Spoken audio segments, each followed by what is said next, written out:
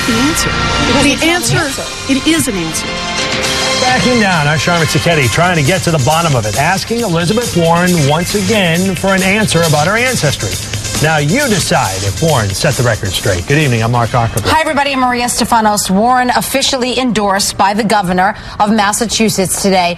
And it was Deval Patrick who sparked some fiery comments from a lot of you. Fox 25's Sharma Sacchetti was right in the thick of this whole thing. Sharman, let's break it all down. Maria and Mark, we asked Elizabeth Warren if she'd respond to questions raised about her character over that controversial claim of Native American heritage. Now, she has faced some criticism, even from some Democrats who say she ought to put this issue to rest and should have done it weeks ago.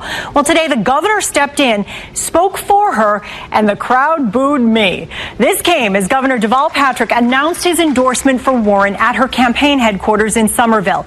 It's unexpectedly early for the governor, who said he typically does not endorse candidates before the primary. He said he did meet with both Marisa DeFranco, Warren's likely primary challenger, and Warren herself, and decided to go ahead and endorse Warren so they could focus on Senator Scott Brown. Now, for weeks, the controversy has been brewing over Elizabeth Warren's claim to her Native American heritage.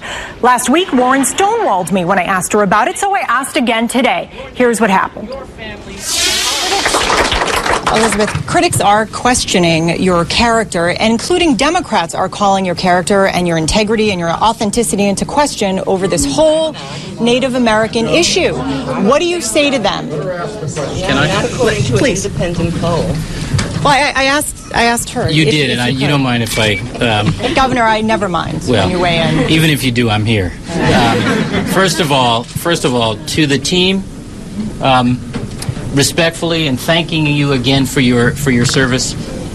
The question is okay, so we have to project what we want in political discourse, right? Correct. And that means even when we don't like the question, we got to let it be asked. Okay?